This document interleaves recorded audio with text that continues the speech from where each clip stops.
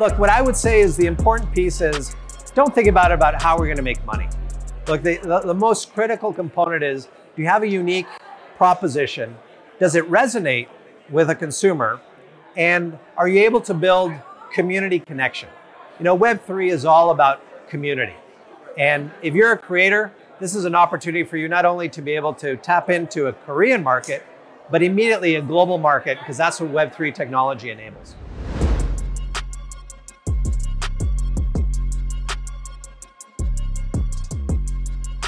In any new development of any new technology, there's always going to be an infrastructure roadblock.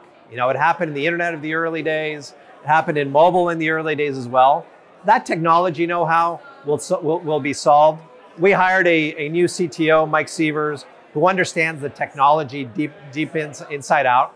And we're all about investment in large platform capabilities and partnering with the ecosystem to help solve for them. So we see ourselves as being an integral part to finding a solution to make content more readily available and shareable with the Web3 space. Look, we're passionate about community members, whether they came very early on when we launched Bored Ape, or whether they joined us along the lines in the Mutant Ape community and other experiences that we've had. So we keep creating new and immersive, epic experiences. We're about building culture on the blockchain. That means that make it available to as many people as possible. Because the stronger our community gets, the better the experience is for everybody. So we are passionate about our early members, but we're also just as passionate about those who just recently joined. And we're going to keep creating new and innovative experiences so that anyone who really wants to participate in our overall ecosystem can participate. It's such an important thing to be able to identify with your PFP. Like, this is my Captain Poncho.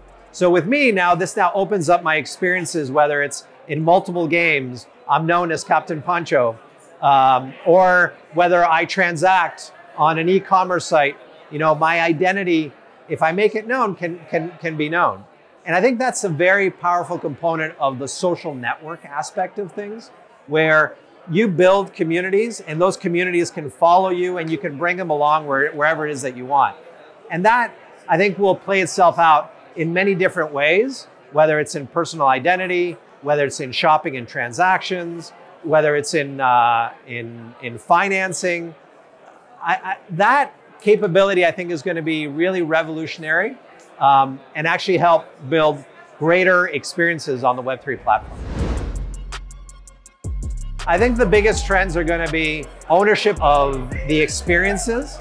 So the biggest problem that I've talked about in gaming is that you invest so much in a game, but for you to come out of that is hard.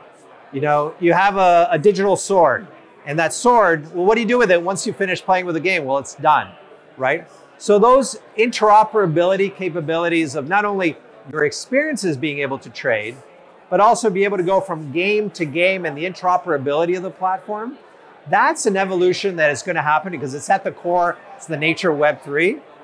You're going to have a flourishing of new experiences that no one could have ever imagined. So when we meet again in 2024, which I hope we do at the end of 2024, we're going to look back and say, I never thought that these companies were going to create these experiences that connect communities in such innovative ways through ownership and identity.